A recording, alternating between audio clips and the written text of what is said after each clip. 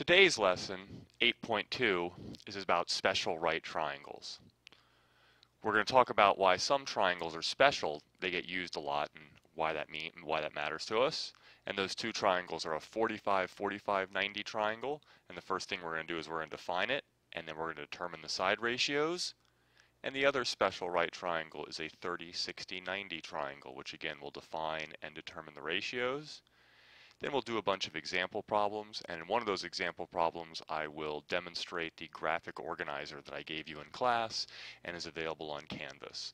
Like all graphic organizers, it's designed to be used at first as you're first learning how to do the problems, and then as hopefully the idea is that as you use it more and more, you don't need it anymore and you can do the problems without them. But again, it's available on Canvas. You can use it as much as you need until you no longer need it. Right. So by today we have two objectives: that by the end of the class you'll be able to use the common ratios of the special right triangles to find the lengths of the missing sides, and we'll be able to do that in 45-45-90 triangles, 30-60-90 triangles, and some problems will actually have multiple triangles where we'll have to do both. Okay. So why are some triangles special? So if you look at these two triangles, we know they're similar through angle-angle. They both have a 90-degree angle and a 60-degree angle. Okay? And like all similar triangles, the ratio of corresponding triangles within these triangles are equal. So if I take the small side of the small triangle and the small side of the big triangle, and look at the medium side of the middle and the medium side of the big, and finally the big side of the little one and the big side of the big one, what I know is that the ratio of any of those two sides between the big and the small are equal, because again these are similar triangles, so the ratios of the corresponding sides within them must be equal. And that's true even if one of the triangles is gigantically big, like as big as a building, and another one is very tiny and you can barely see it on your piece of paper. It doesn't matter how big or small they are, the ratio of their sides is always equal. And some triangles get used more than others, and we call those special. And since they're used so often, if it's useful to memorize these ratios so we don't have to calculate them any time, and then we can do problems much more quickly. And those two triangles that it's useful to memorize those ratios are the two special triangles, 45-45-90 triangles and 30-60-90 triangles. Okay. So what makes these two triangles so special? Well, for a 45-45-90 triangle, it's a right triangle with a pair of 45-degree angles. That's what it is. But why is it special? It's special because it's the only isosceles right triangle. And secondly, if you take a square and cut it in half with a diagonal, it makes a 45-45-90 triangle. For the 30-60-90 triangle, again, it's just a right triangle with a 30 and 60-degree angles. And why it's special is that it's half of an equilateral triangle. If I take that equilateral triangle and I draw the altitude, which I labeled A in this drawing here, you'll see that it creates a 30-60-90, in fact, two 30-60-90 triangles. And because that cuts it in half, the hypotenuse of the leg is S, in this case, 1/2 of as big as the side. All right, so here's our first example problem for the day. I would like for you to, given that this is an isosceles right triangle with a leg of A, determine the length of the hypotenuse in terms of A. So you can pause the video and do this problem. And then once you unpause it, I'll show you how to do it. So here's how we do it. This is a right triangle. There's a leg, there's a leg, there's the hypotenuse. I'm going to call this leg A, this leg B, and the hypotenuse C. Again, the hypotenuse is always, and for my Pythagorean theorem, the hypotenuse across from my right angle is always C. A and B don't matter, they can switch.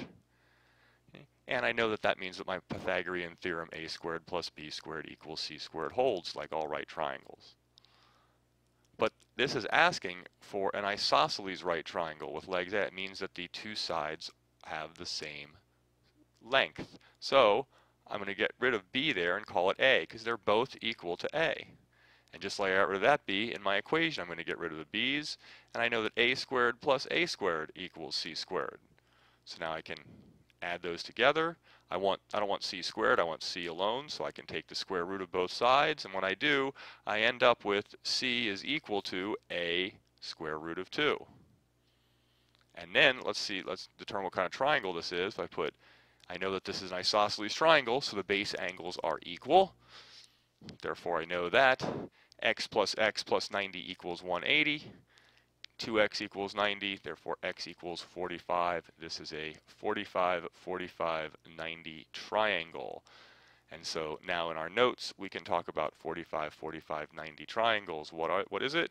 It is an isosceles right triangle, as we said before. The angles are 45, 45, 90, and the key thing is the ratios of this triangle. And the sides are in the ratio of n, n root 2.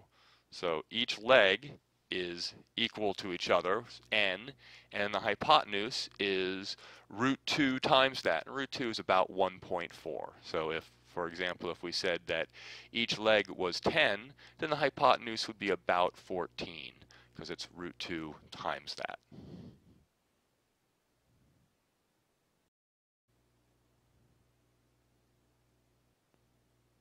The next example problem we're going to do is if you're given an equilateral triangle with sides of 2a, I need us to calculate the length of the altitude. So push pause and try that. Okay. So here is an equilateral triangle, and it has sides of 2a. So each of the sides must be 2a, and I'll draw the altitude of that triangle.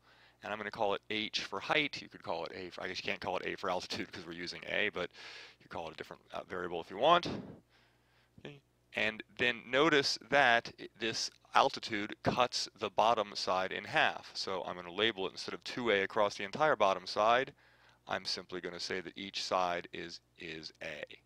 Now I'm going to take this triangle over on the left, and I'm going to move it out of the way so we can do a little work on it.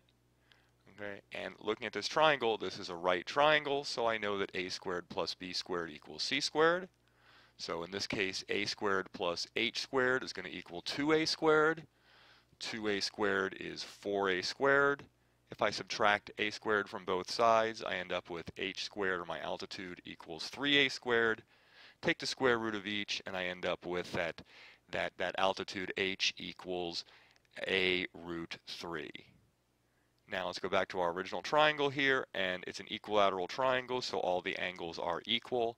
If I add them up, they're equal to 180, so each of them is 60. This is a 60, 60, 60 triangle, so in the half of that triangle, it is a 30, 60, 90 triangle, which is the kind of triangle we're talking about here in our notes. So what is a 30, 60, 90 triangle? Well, I put this little chart here. The side that is opposite the 30-degree angle is the short leg, and the ratio of that side is n.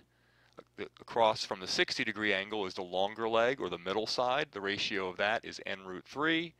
And across from the 90-degree angle is, of course, the hypotenuse, and the hypotenuse ratio of the hypotenuse is 2n. So we put them all together here. Again, we see that the smallest side is n. The hypotenuse is twice as big as the small side, 2n. And the long leg is root 3 times as big as that small side. Root 3 is about equal to 1.7. So if we said that the small leg is equal to 10, then the hypotenuse would be 20, and the larger leg would be about 17, 10 times root 3.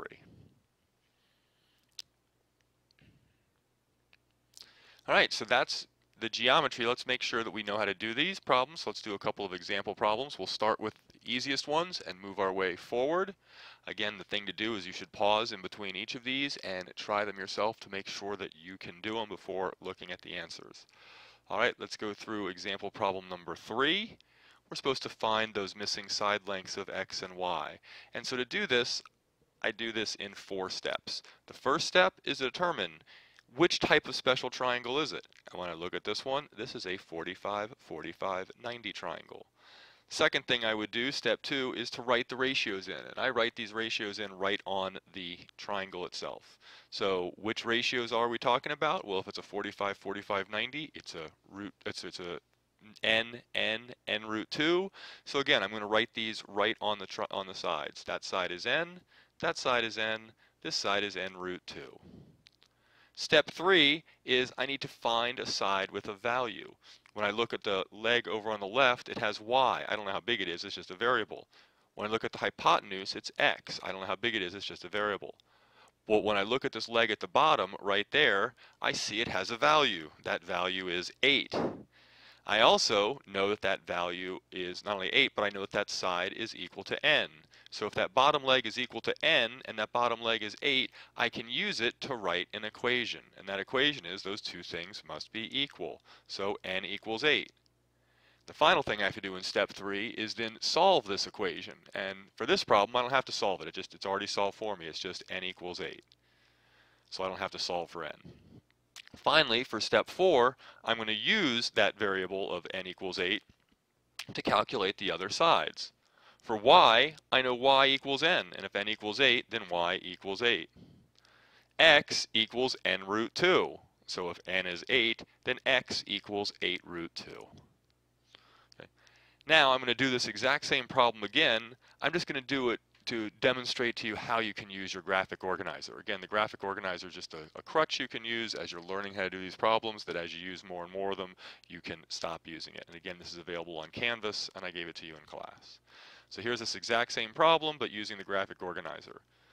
The first step is to draw the triangle. So I've done that. After that, I'm going to put on my sides. So n root 2. After that, I need to solve for n. In this case, it's just n equals 8. And then given that, I can find the three sides that I need. n in this case would be 8, n would be 8, and n root 2 would be 8 root 2. So this graphic organizer just shows us those steps one at a time so we can make sure that we are doing them all correctly. All right, let's move on to our next problem, problem number 4.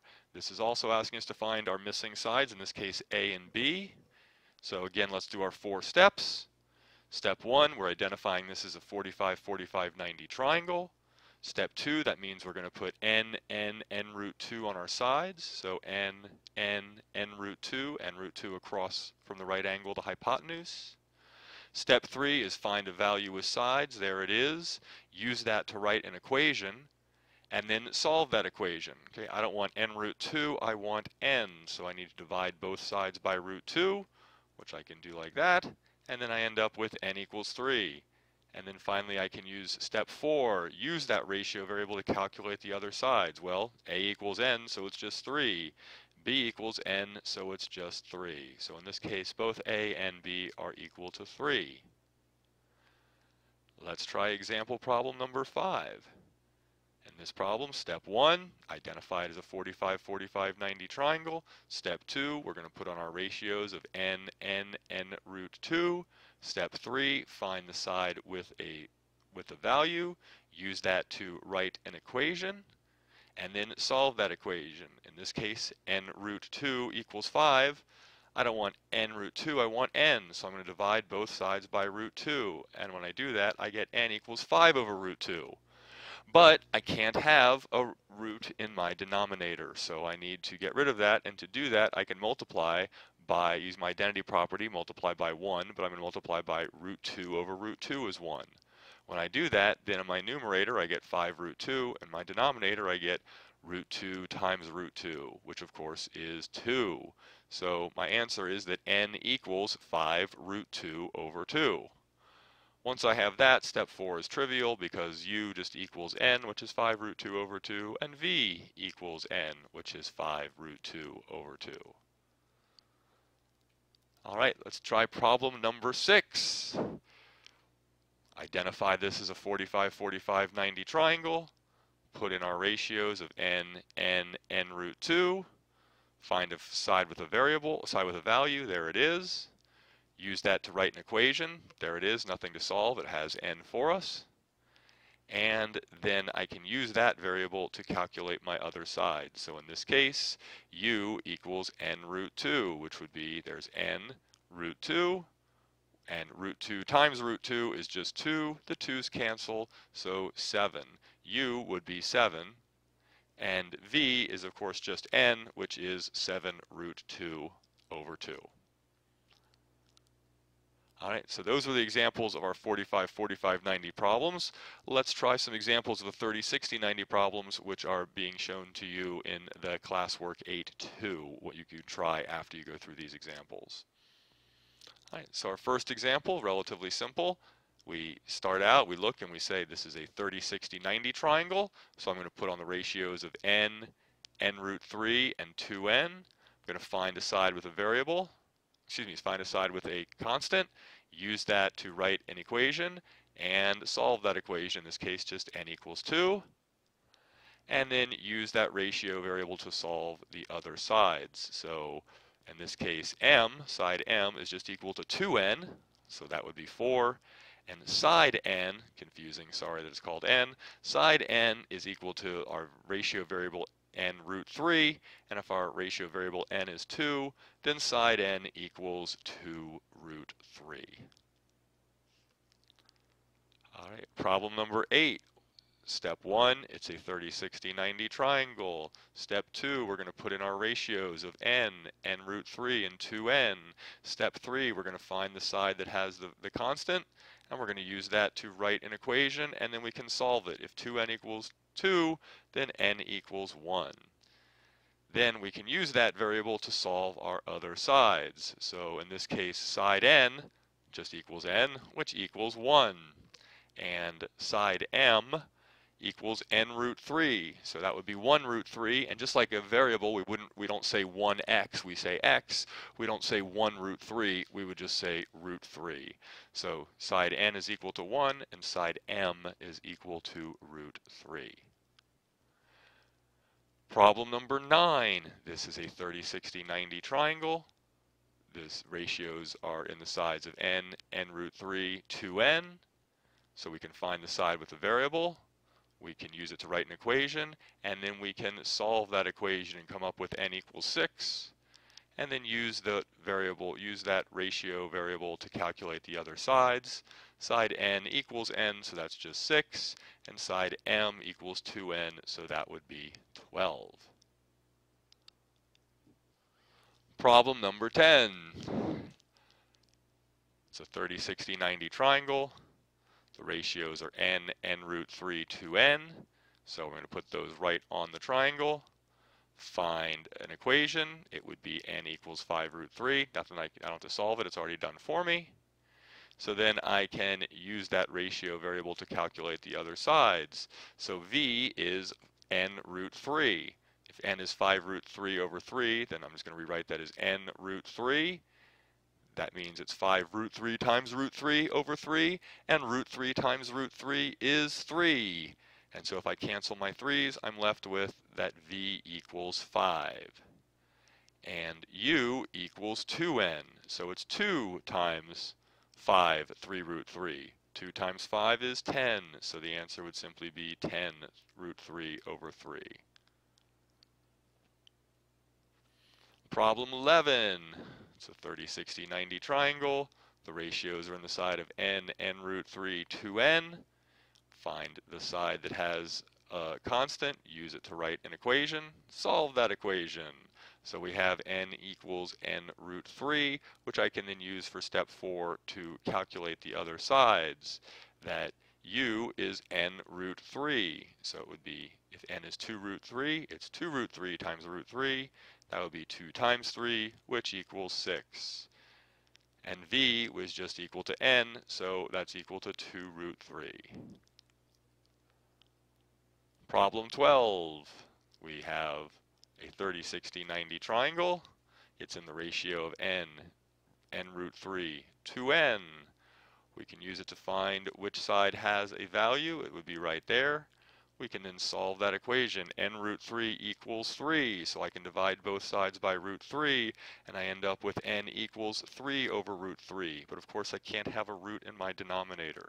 So I'm going to multiply by root 3 over 3, and I end up with, in my numerator, 3 root 3, in my denominator, root 3 times root 3, which of course equals 3. And the 3's cancel, so all that together equals root 3. So n equals root 3. And then I can use that to calculate the other sides. So in this case, a is equal to 2n, which would be 2 root 3, and b is equal to just n, which again is not 1 root 3, just root 3. All right, so now we've done problems of 45, 45, 90 triangles and 30, 60, 90 triangles. Some problems you have to do both. You may have to do both, so let's do some examples of that. All right, so our first question, to do this one, you'll notice that I have a 45, 45, 90 triangle at the top and a 30, 60, 90 triangle at the bottom. And I need to solve for x, which is on the bottom side, which is on the bottom triangle. However, there are no values. There are no values for sides in that bottom triangle. So what I can do is I notice that this side here is a common side between the top and the bottom triangle. I'll call it side y. What I can do is I can solve that top triangle, which I'll call in the first part of the problem 13a.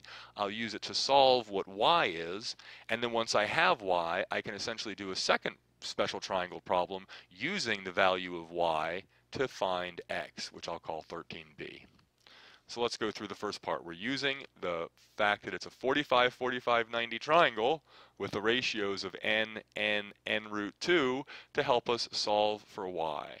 So I can put on my values. I find this side with a value, n equals 8. So I don't have to solve it. It's already just equal to 8. And then I can use it for y. And y equals n root 2.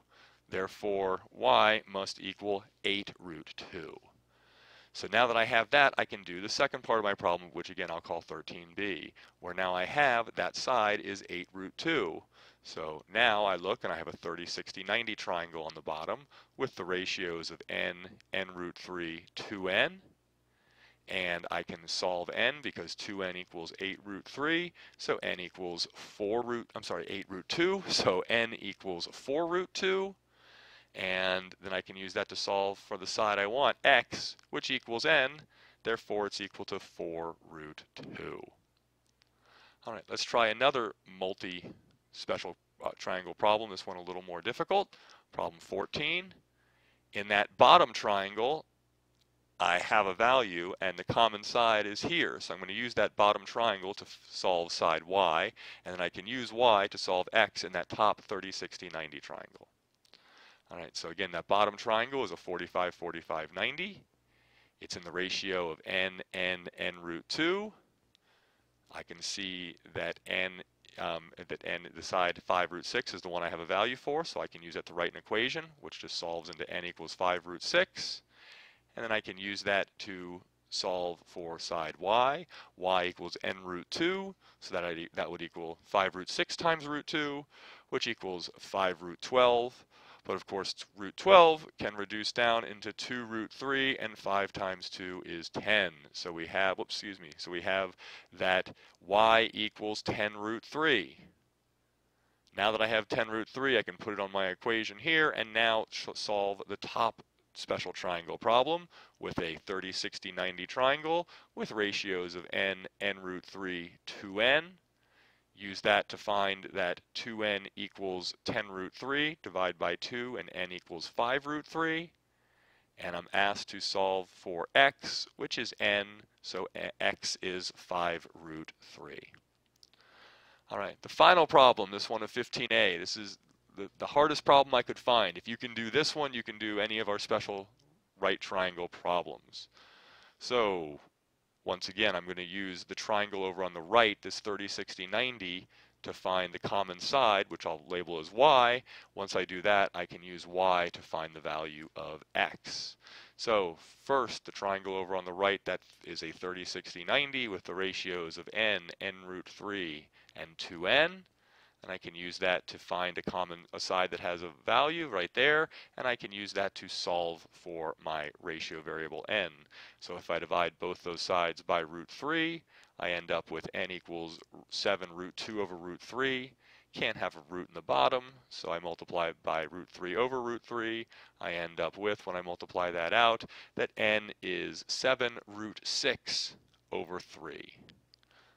So I can take that value of n equals 7 root 6 over 3, put it in my put it in my equation, or so you put it in my triangle, and use that now to solve the second special triangle problem we have, which is, in this case, a 45, 45, 90 triangle over on the left with the variables of n, n root 2. I can then use that to find the side with a value, which is here, use it to write an equation, and it's already solved of n equals 7 root 6 over 3. And then it's asking me to find the last side, which is x, which is n root 2. So I can say, well, n is 7 root 6 over 3, multiply that by root 2.